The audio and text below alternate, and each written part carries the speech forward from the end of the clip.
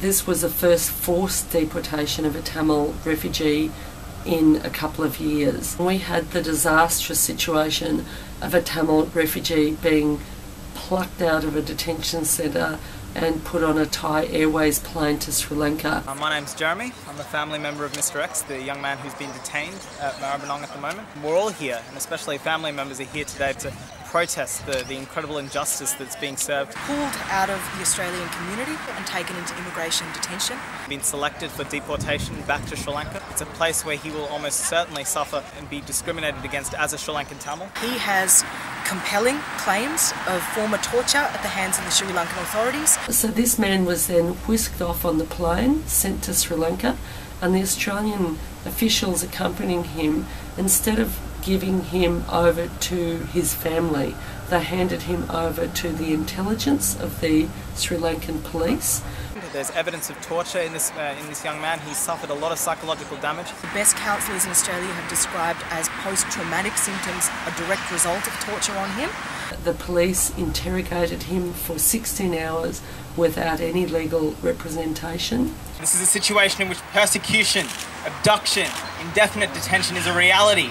From 2001 to 2004, Mr. X was detained within Sri Lanka by the Sri Lankan authorities. Refugee activists believe that he was forced or threatened in that interrogation to agree to doing a press conference on behalf of the Sri Lankan government after being released. The content of that press conference was to recant everything, to recant the fact that he'd been tortured prior to seeking asylum in Australia. And there is evidence of torture, there is evidence of psychological and physical damage that has been imparted onto this individual. He said that Sri Lanka was a safe place for Tamils since the LTT had been crushed.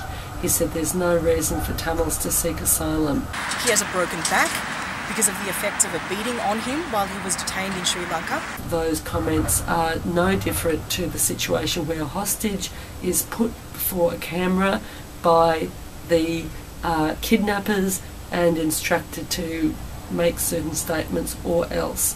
So we believe they were made under duress, and we believe that he is terrified of torture again in Sri Lanka. And it is the responsibility of the Australian government to make sure he stays here in this country, in the security of Australia.